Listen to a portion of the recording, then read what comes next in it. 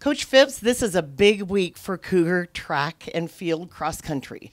The cross country teams are going to the West Regionals over in Seattle. Tell me a little bit about how you think the teams will do this weekend.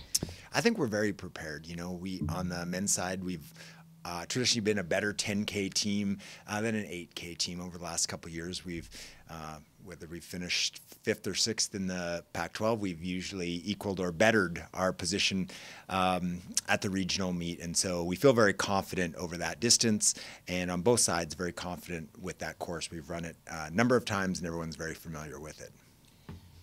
Tell me a little bit about Pac-12 championships. Chandler Tigan was a really good surprise, maybe not a surprise for you, but for those of us who were expecting somebody else to lead the Cougars. Talk a little bit about that meet. You know, he's had an outstanding season, and every week he's gotten better and better in practice, and each meet has gotten better and better, and I think this was a meet where he actually demonstrated what he was capable of doing, and I think that now the confidence has matched his ability, and I expect big things for him at the regional and at NCAAs.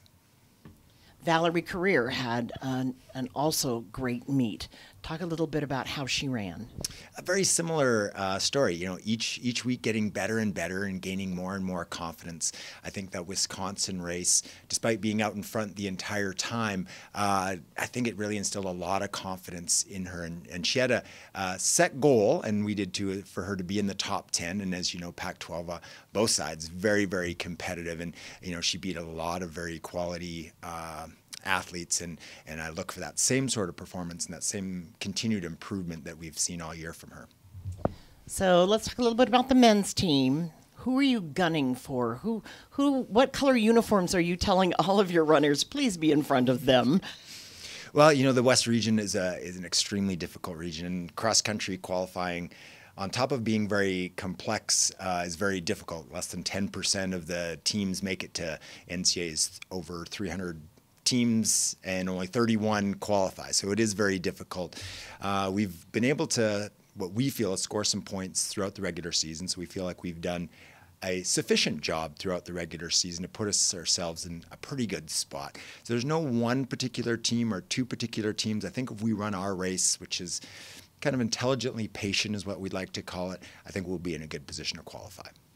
And on the women's side, what are the chances for Valerie or even to be joined by Devin Bortfield in making an individual appearance out of the regionals? I think very good. You know, we've mapped out who we think will qualify as teams on the women's side, and then who those individuals remaining. And I think they positioned themselves very well. Devin, the last couple of weeks has really found her fitness, I think, and so I expect both of those girls to compete for that. One of those 4 spots. All right. Well, this Friday, you're going to be at Jefferson Park in Seattle for the NCAA West Regions, and we wish the Cougars the very best. Thank you very much, and go Cougs.